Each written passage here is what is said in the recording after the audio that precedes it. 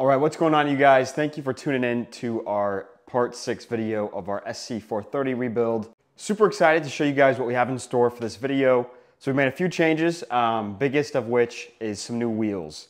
So we finally got some new wheels thrown on there. So super excited to show you guys how they look and see what you think about those. And then we also fixed that horrible siren sound. So in our part 5 video, as soon as we replaced that skid control module, we had this alarm or siren going off.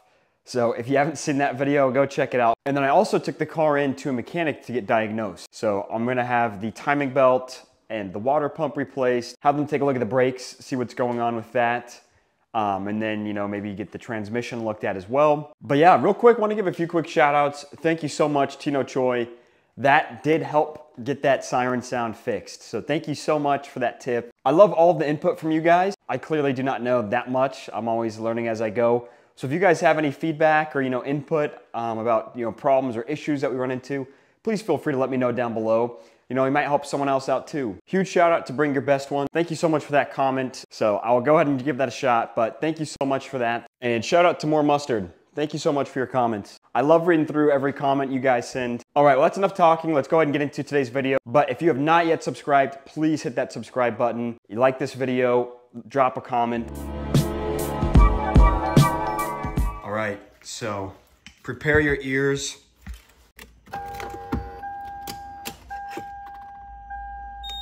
There it is.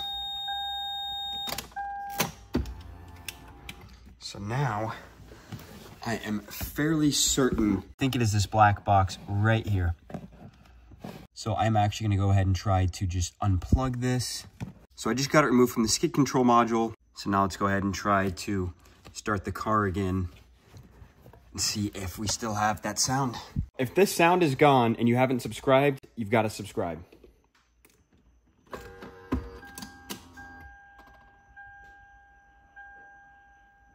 There it is. It's gone. So that little black box must have been the little speaker or whatever it was to that alarm. Try starting the car.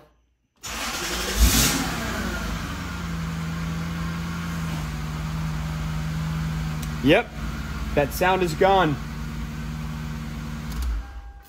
So I cannot believe that the alarm was that easy. It was just a little connector that had to be unplugged. I'll try to see if there's a way where I can resync it to the new skid control module. So I'm sure that once I fit that new one up, it just didn't recognize the new one.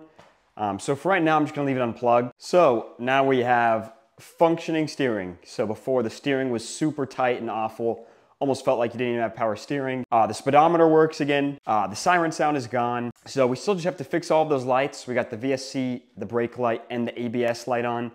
So we've got that trio, but we're chipping away at these things, bit by bit. And I'm about to take the car into a mechanic, so we'll at least have all of those problems diagnosed, and then we can kind of go from there. If you're new to the channel, I am gonna be auctioning off this Lexus once I'm all done with it. So I'm gonna throw it up on Cars and Bids at no reserve, so if it ends up only going for 3,000 bucks, one of you is gonna take it home for $3,000. Subscribe so you can stay tuned with the build as well as, the auction updates. All right, so now I'm gonna give you guys one last look at the car with the pie plate wheels on.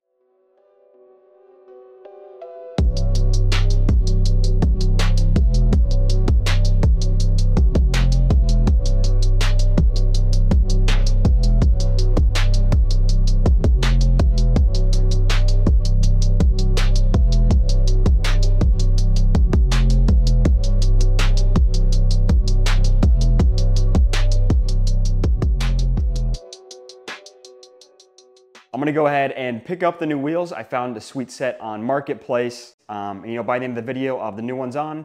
Let me know what you think of the new ones. All right, so just picked up some new wheels. So just getting some gas real quick.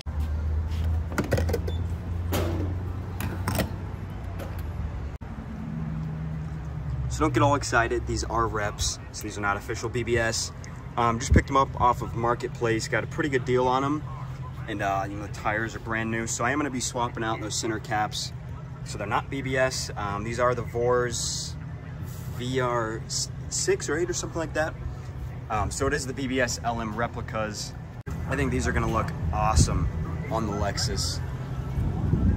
Let's take a look over here. Got that nice silver finish.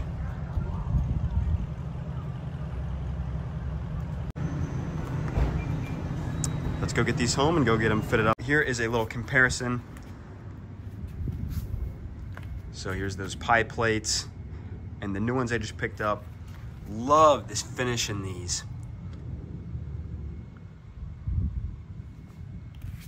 Nice little sparkle to them. And then, so I know these are, I think, 8 inches wide. These are 9.5 offset. These are 50 millimeter, and these are, I believe, 32. So these are definitely gonna sit out a little bit more, which I'm really excited for. So hopefully we can fix up that fitment. But yeah, I think these are gonna make a huge difference. So I'll show you, I did have to buy some new lug nuts, and I had to pick up some wheel spacers. So the front brakes, the rear ones fit just fine, but the front brakes barely touched the wheels. So I just got 5 millimeter, some of the smallest ones I could go with, so they wouldn't really make that big of a difference. So gonna put these wheel spacers on. Hopefully that will clear the brakes just fine. We're not gonna have any issues with that. So here's one more look at the wheels. So it's those Vors, VR or something. I think with the tires, I might go up a little bit for the actual height. So these are 35s. So I might bump that up to 40, but let's go ahead and throw those spacers on and the wheels.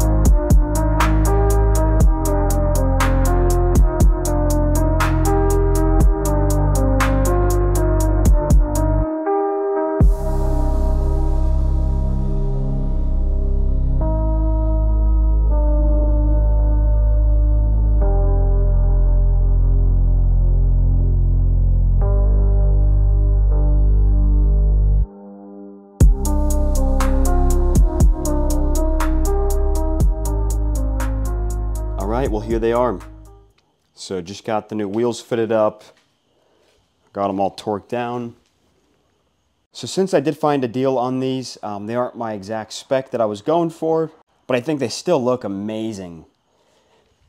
Definitely brought the wheel out a lot, so we're still not quite flush. These are 19-inch wheels, so we did go up an inch from those pie plates. But yeah, let me know what you guys think of these.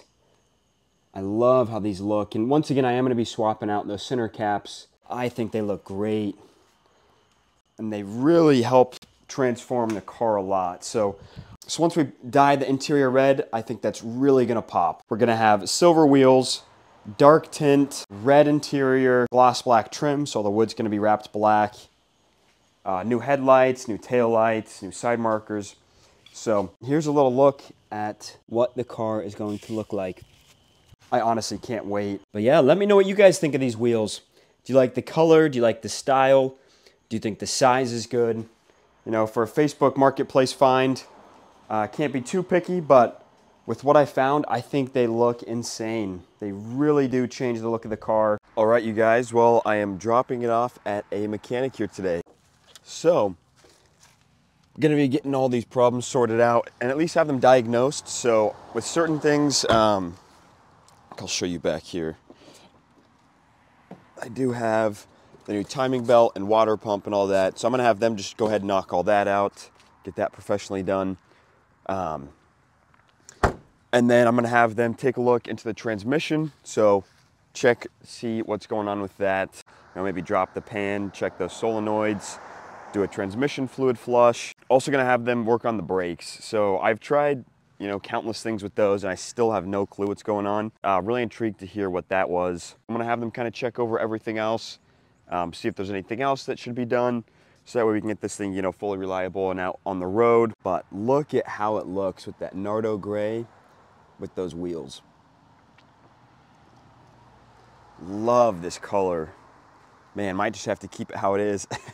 I think though I will be wrapping these. So those little pillars. I'm gonna leave the top roof black, but I think I'm gonna be wrapping those little pillars right there, Nardo gray as well. So once we get these mechanical issues sorted out, then we can dive back into it and I can, you know, go full steam. Once I'll show you, I did take off those BBS center caps. So this is what they look like. Just say Bors. I actually like them better because they're black and they match. So those BBS little covers were green. All right, you guys, let's go hop in and let's get this thing dropped off. Oh my gosh, and the battery's dead. Well, I guess I let it sit too long. So we just got it jumped and it fired right up.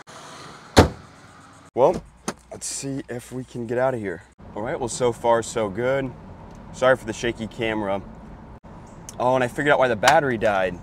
So I guess since I have that door panel taken off, with that door unplugged, it's triggering that there's a door open. When, you know, in reality there's not.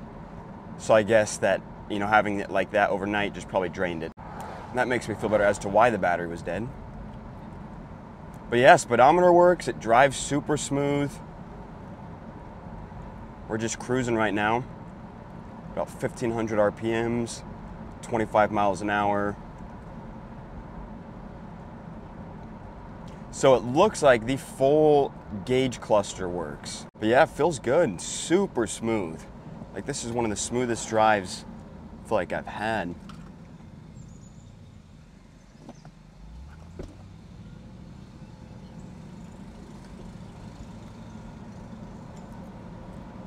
This will be cool because this will hopefully be the last time that you'll see the car where it's not drivable. So here's your last look at it. We'll be going over, you know, everything that was wrong with it, as well as how much we paid for all the service.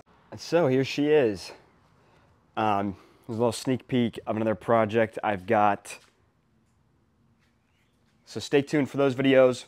But let's come take a look. Here is what they did. So timing belt, O-ring, outlet, water pump, coolant, timing belt tensioner. So they said this one back. Bolt, spacer, washers, shop supplies. Labor, $924. So it ended up costing me a total of $1,603, including tax. It was originally going to be, I think, $1,400, but then something else went bad. It might have been that timing belt tensioner. Let me know what you guys think. I think it's a pretty fair price, $1,600 for all of that. And, you know, definitely something that had to be done, especially since I didn't know when the last time that was done.